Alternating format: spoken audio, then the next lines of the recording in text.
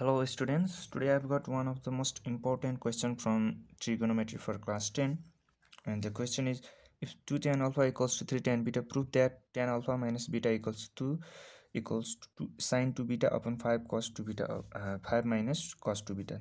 And given, you can start here, given 2 tan alpha equals to 3 tan alpha, it can also be written as tan alpha equals to 3 by 2 tan beta. It means that 2 is transposed to this side.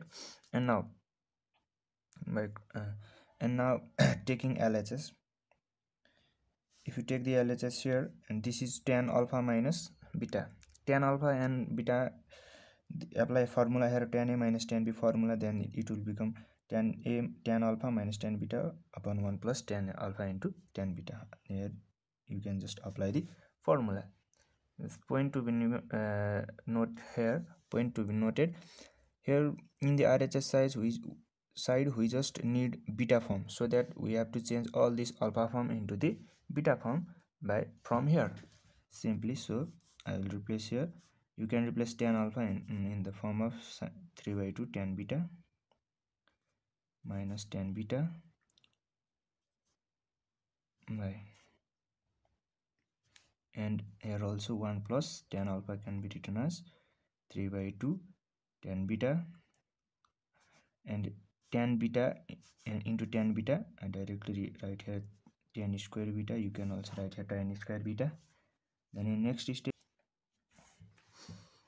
if you have subtracted here, just subtract this from this, then take LCM to here. If you take LCM to here, this 2 goes here, and 3 tan beta minus tan beta is tan beta, and 2 is here, and also take LCM here also, then 2 goes here, 2 plus 3 tan square beta upon 2. This 2 and this 2 get cancelled with each other. And in next step, you can write here,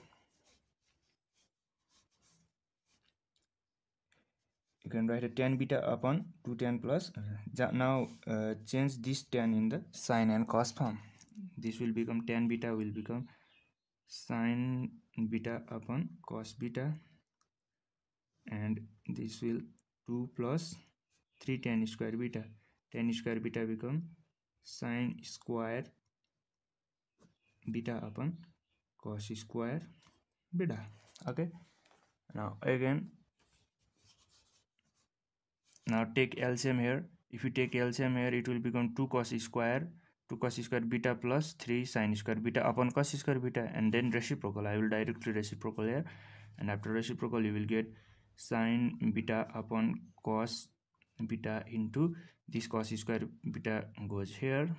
After, if you take LCM here, and this will become 2 cos square beta plus 3 sin square beta. Okay, then next step, you simply can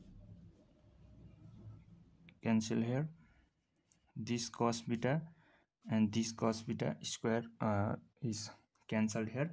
Then you get here sin beta cos beta.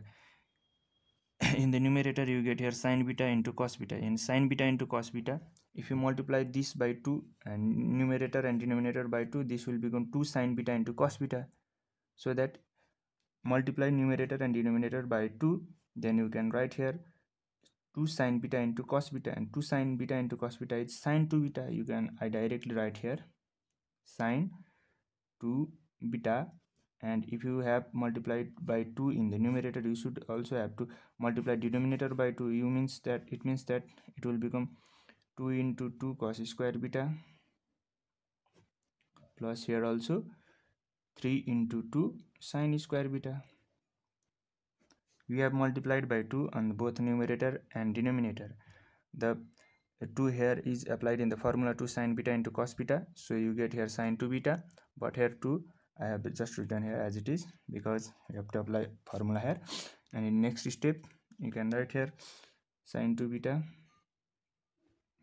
upon this 2 is 2 and 2 cos square beta. 2 cos square beta, you can apply formula here. 2 cos square beta means 1 plus cos 2 beta, and this means 2 times 1 plus cos 2 beta, and here also 3. 2 sin square beta means 1 minus cos 2 beta, 3 times 1 minus cos 2 beta. and it can be written as, here you can write here the next step, sin 2 beta, sin 2 beta upon, if you open this bracket, this will become 2 plus cos 2 beta, and this will become 3 minus cos 3 beta, and 2 plus 3 become 5, and 2 cos beta minus 3 cos beta is minus cos beta, minus cos 2 beta, equals to RH as proved.